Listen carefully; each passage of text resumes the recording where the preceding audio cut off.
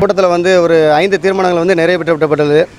முதல் தீர்மானமாக மாவட்ட ஆட்சியர் அலுவலகத்தில் வளாகத்தில் சுற்றி உள்ள சுற்றுச்சூழல் அமைத்ததற்காக அனைத்து வாகனங்களும் பாதுகாப்பாக ஏற்படுவதற்கு மாவட்ட ஆட்சித்தலைவர் அவர்களுக்கு வந்து நாங்கள் நன்றி தெரிவிக்கும் தீர்மானம் நிறைவேற்றப்பட்டுள்ளது.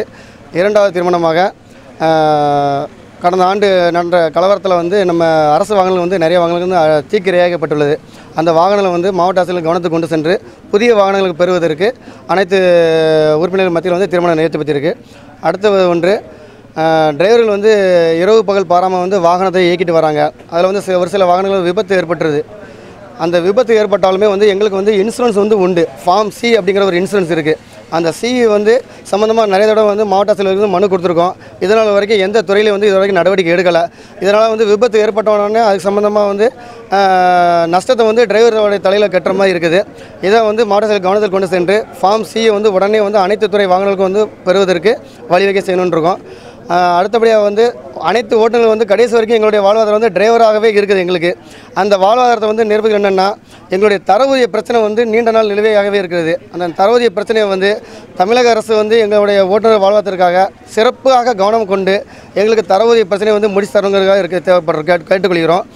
31/5/2009 வந்து ஒரு அரசாணை போட்டிருக்காங்க. அந்த அரசாணையை ரத்து செஞ்சு, அரசு கடிதம், அந்த கடிதத்தை ரத்து செஞ்சு எல்லா ஓட்டுநரும் 10 வருஷம் முடிஞ்ச எல்லா ஓட்டுநருக்கும் 4200ங்கிற ஊதியத்தில் எங்கள் அனைத்து ஓட்டுநர்களுக்கு வந்து அந்த ஊதிய விகிதாச்சாரம் வந்து வழங்கணும்னு தமிழ்நாடு அரசையும் மாவட்ட நிர்வாகத்தையும் நாங்கள் அனைத்து உறுப்பினர் சார்பாக நான் கேட்டுக்கொள்கிறேன். மாவட்ட ஆட்சியர் வளாகத்தில் வந்து நீண்ட நாள் கோரிக்கையாக இருக்கிற ஒரு இது, எல்லா மாவட்டத்தில் உள்ள கலெக்டரேட் வளாகத்தில் வந்து டிரைவர்ஸ் வந்து ஓய்வரை வந்து கட்டியிருக்காங்க.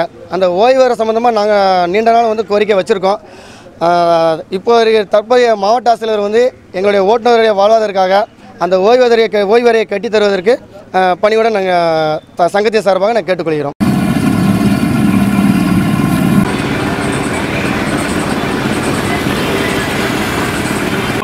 மாவட்டம்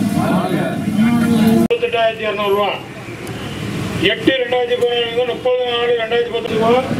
30/4/2010 1,13,440 திருப்பி பேங்க் போய் 99,416 அதுவும் கையிருப்பு 3,716.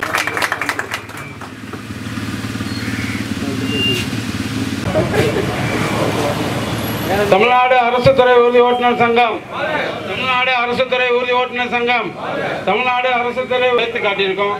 தொடர்ந்து வருங்காலங்களிலேயும் நம்ம பண்டை உயர்த்தி நல்ல முறையில் ஒற்றுமையாக இருந்து நம்ம சங்கத்தை வழிநடத்தணும் என்பதை அனைவரையும் நான் கேட்டுக்கொள்கிறேன். கடந்த ஒரு வருடம் சிறப்பாக வந்து பணி புரிந்தார். அவர் வந்து இப்போ வர மாதத்தில் வந்து ஓய்வு பெறதுனால அவருடைய இடத்தை வந்து நம்ம பூர்த்தி செய்யணுங்கிறதுக்காக போன வாரம் வந்து செயற்குழு கூட்டத்தை போட்டிருந்தோம்.